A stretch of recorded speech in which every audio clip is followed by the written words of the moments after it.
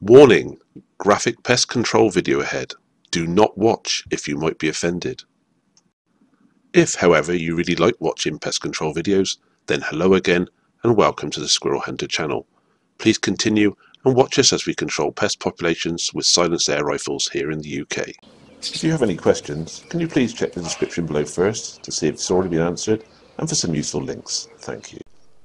I've been sent this unit by Oneleaf, and you can see it's their Find NV200 unit. I'm just going to show you a few pictures of me unboxing it. It's what you would get if you were to purchase one, what you expect to find in the box. You can see the unit's quite a large unit. Some nice big buttons on the top. You've got all the kit you need to get going from the off. Here you can see with the first of the two battery compartments. When you open them up, it's a pair of the Oneleaf 18650 batteries. They're flat on both ends, as you see written, and on the other side there's another battery compartment, and that one's got just the one battery in with a little tab on all of them you pull out to get you going, let the electricity flow. And on the other side you can see there's a load of connections, HDMI and also a SD card, and I've fitted the rangefinder to the top just to see how much it weighs. You can zoom in on this. I'm not claiming this is the exact weight. It's what it seemed to weigh on my scales. I don't know how accurate they are, but give you a bit of an idea. It won't be that far out, which is why I guess they supply it with a nice neck strap and some really good hand grips so you can hold on to it securely. Here's a view of the dimensions, the length. You can see I've put a coffee cup to the end of the tape, so I've got something to push it against. You can freeze frame this to read off whatever dimension you like, whether you're in metric or imperial. Give you an idea of the height. And I took it for the first day out. I was going to film in 4K, and there I am sat waiting for squirrels to turn up. Nothing did on the day except for this one at the side of the hide. Rather to my frustration, it's the wrong time of year, but I did take a guess at it. I did film some stuff in 4K and then promptly realised that my video editing software doesn't recognise it for some reason. Luckily enough, I didn't waste my time filming in 4K anymore, so I took it out to another place that you'll recognise from previous videos, and today I should be filming in full HD at 120 frames a second. You can see what I'm looking at. I'm hoping to do some video footage that I can slow down just to see how the slow-mo goes. I think normal television video goes at about 25 or 30 frames a second, or 120 frames a second. I should be able to quarter it down and hopefully get a nice smooth slow-mo. You can see there's a few birds coming to the feeder. It's a lovely morning. It's a rare bright spot in the horrible weather we've been having, so I decided to get out. It's a cool day, not cold really, and nice and sunny, and very still too. And over here I've spotted a tail.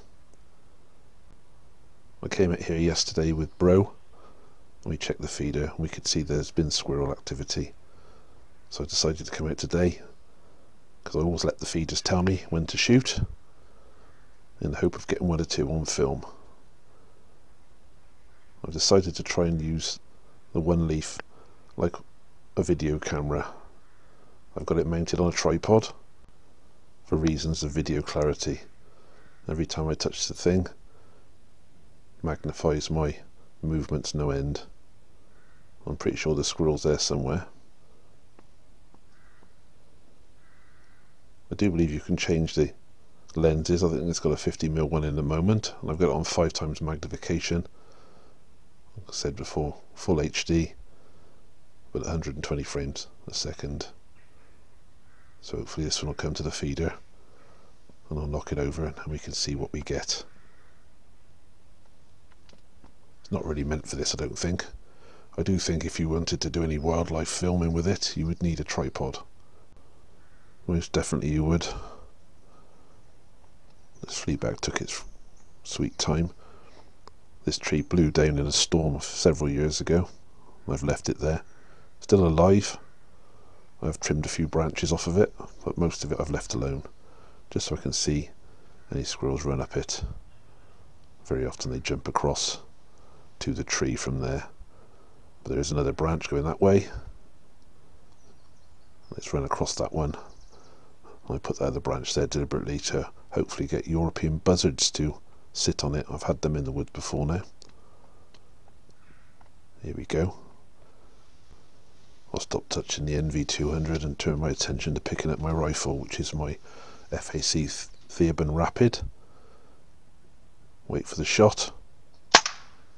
You might have just seen the pellet on the bottom of the screen there. It drops to the ground nicely. See the blood pumping out of the hole, where there's some orifice or other. Good kill.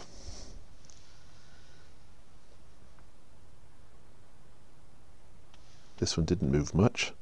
There we go, in slow-mo. See what you think of this. I've dropped this to 0.25 of original speed. So it's a quarter of 120.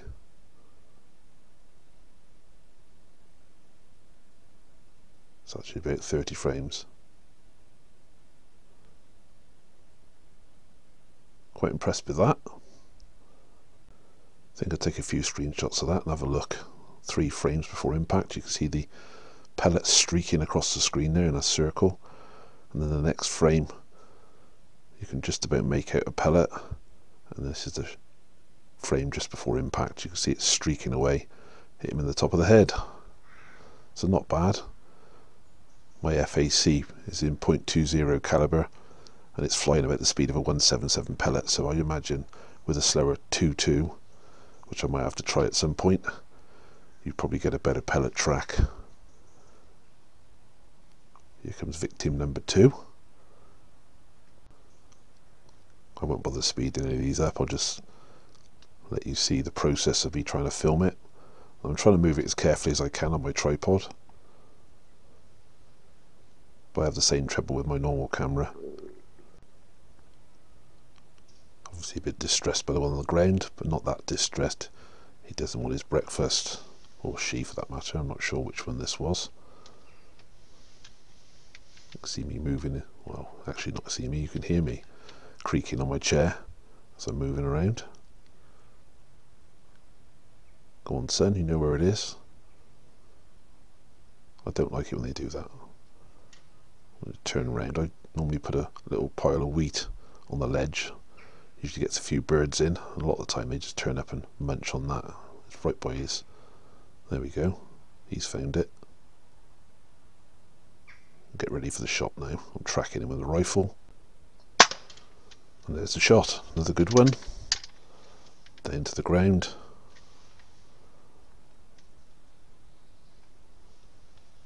There's a link in the description, tell you why they kick. Perfectly good headshot that was. Here's a slow-mo.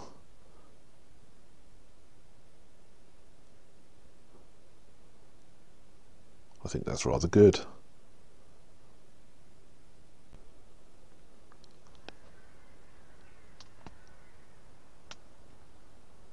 Victim number 3's come in, caught me unawares. Drinking a cup of tea, I do believe.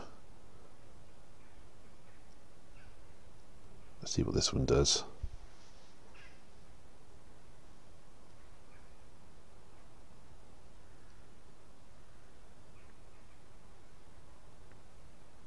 It's going to eat some spilt wheat. In fact, I threw a little bit on the ground.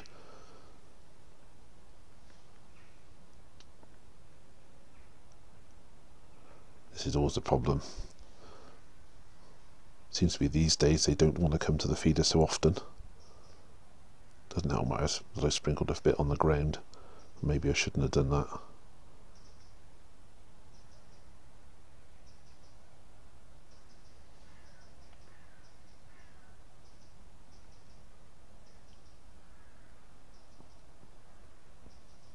It's going to play me up a bit.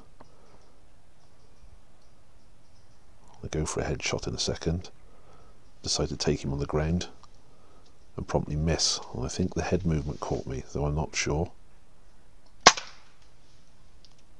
I haven't hit it at all. I thought I'd clipped it, but I haven't. You can't see off camera. It's run around the back of the tree and it stood there and it's looking back over at me, so I obviously haven't caught it. I did now. Sat about 20 yards behind the tree. I hit it straight in the front of the face. So that's number 3 down. This is the final victim of the day, and also one of the most interesting bits of footage. You can see he's on alert. I'm not actually touching anything at the moment. I've left the NV200 trained on him, and I know it's a him. I'll tell you why in a minute.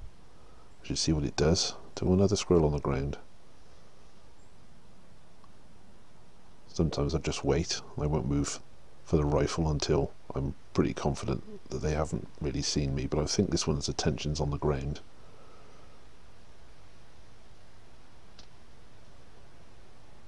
I'll let this play out in its entirety.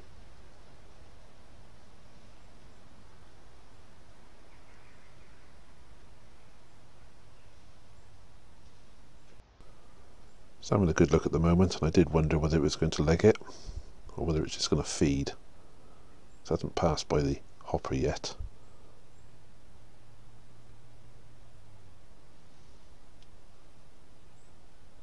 I think it's eyeballing them, waiting to see any movement. It can't bear it any longer. It's going to have to go and investigate.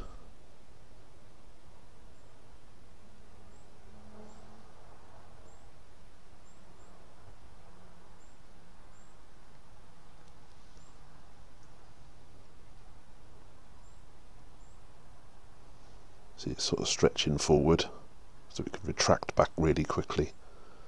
It's one of the worst times to try and shoot a squirrel when they're like that. You can sometimes get them and you can sometimes miss them. I prefer them to sit hunched up feeding. Their neck's all retracted, they can't retract it any further. And here we go, this is the footage. We've seen this type of behaviour before. We get one squirrel rag on another one. Seems to be crunching quite hard on the leg on the one on the ground. I can tell you now, the one that's doing the crunching is a boar, and the one on the ground, the dead one, is a sow. So I would have naturally assumed beforehand this was male on male aggression, but it's not. Quite violent on the back leg. I thought it was actually eating it at first, but it doesn't appear to be.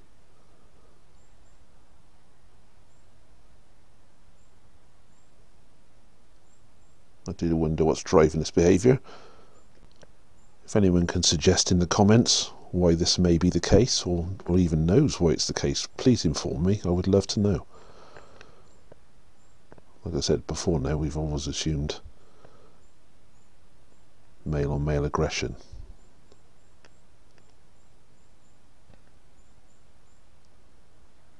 So it did look like it was being physically eaten, the dead one, which I thought was just mental. I wonder if I'm seeing something completely new here. The Hannibal Lecter of squirrels. Didn't appear to be eaten when I picked it up though.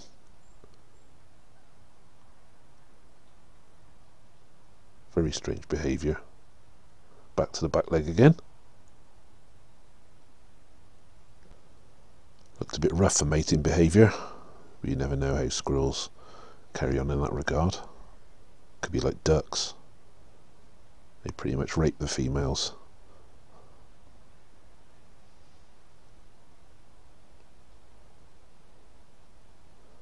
Just checking them other two out. I do believe one's a boar and one's a sow, if I remember rightly. I'll have to double check my records. I keep a diary of times when squirrels turn up and times of year and locations. You'd be surprised how that can be a good guide. Not 100%, but it's better than nothing.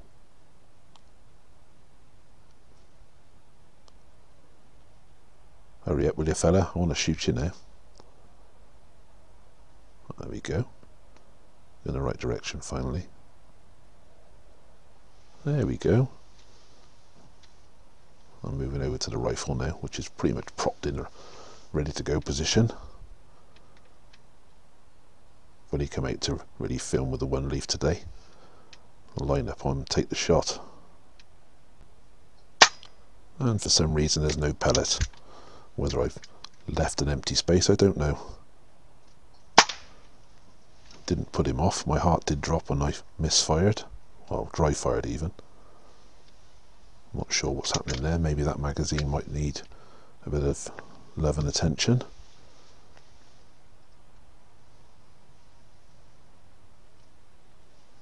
But all was well in the end. Here's the slow-mo of the actual shot.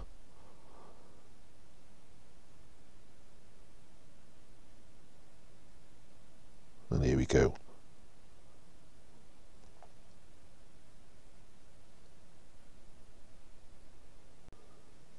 And there's a cheeky 4 on the ground. Better than I'd hoped for. There's the one that was ragging on the other one. The male, the female. 7 the ball, and there's my rifle, and that's the pellets I was launching. And there's a picture with the Oneleaf. Quite pleased with the day out. There's a little bit of night vision footage I was getting. Went out for a go at a place we go shooting squirrels, but I went to the actual farmyard with Bro last night. Do a bit of shooting. And I wanted to test in the real world what it looked like. And there is some ambient light there. This one's some hay bales. I'm actually sat 15 yards from this. I paced it out because I just want my rifles on range for. I've got the 177 Rapid with me. I've just cut the video down. That one kept popping in and out. Some wheat in there. I thought there might be some rats if I put a bit of wheat in the bales. And I managed to whack that one. It's quite a small one, as you can see. We thought there was a lot more here. So I brought the Oneleaf out just to see how it would go.